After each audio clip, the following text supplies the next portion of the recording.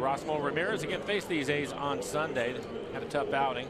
This will be his third start of the year. 1-1 record, a 5.73 ERA. Check down to third. He did go. This is Chris Kuchonik. Swing and a miss. Here's a 1-2 to Reddick.